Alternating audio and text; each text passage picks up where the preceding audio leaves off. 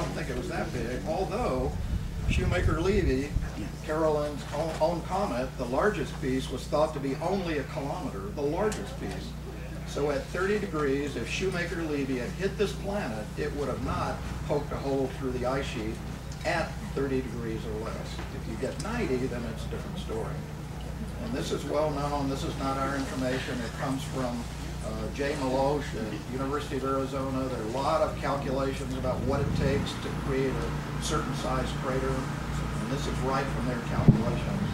That angle and that size, there's a small hole. Okay, I'll respond. Alan said some things that are correct and some things that are incorrect.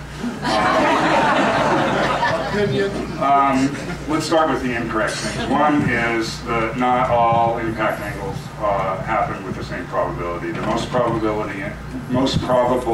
impact angle is 45 degrees. As you go to the vertical, it becomes less probable. As you go to the real grazing impact, it becomes less probable. So now we have a probability argument. So now I have to add another, factor of 10 or something. If it, it's already improbably large, it's improbably broken, it's improbably a comet, and now it's coming in at an improbably. it's more like 5 aces. But the part about low angle impacts being less likely to actually hit the ground and make a crater, that's true. And the part about the largest fragment of Shoemaker-Levy 9, that's still debatable. My co-author David Crawford estimated that the largest fragments were about 1 kilometer.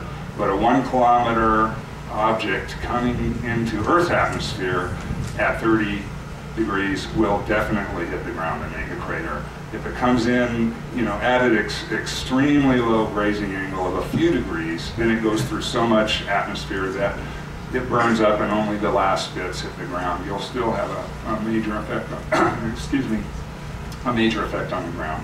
So again, I think we've gotten to an extremely improbable situation.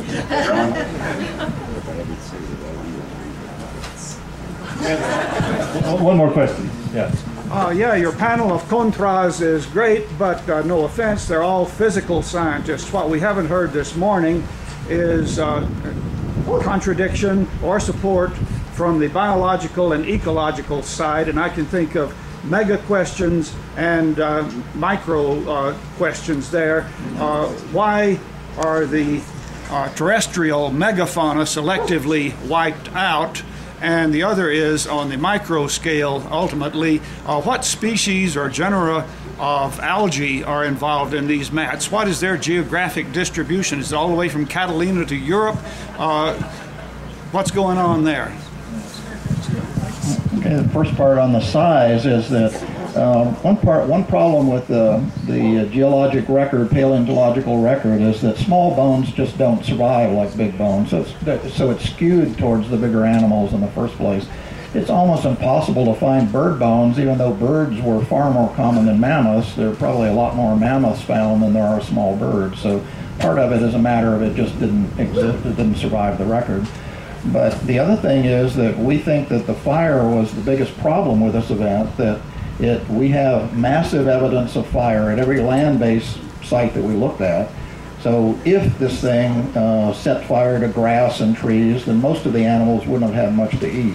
We doubt whether the impact itself killed most of the animals. We think probably starvation did.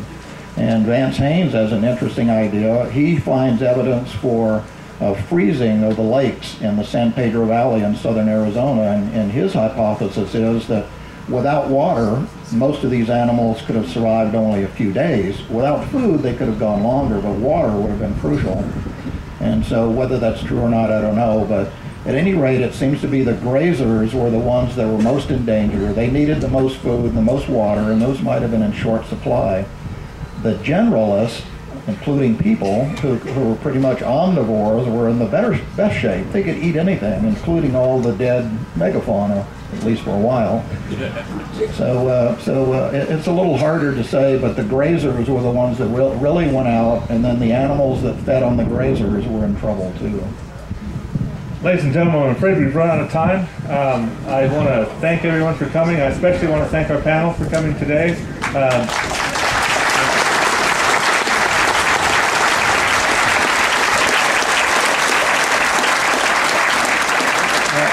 I hope what you've heard today gives you a sense of what this debate is about. The stakes are very, very high. The issues are very, very important.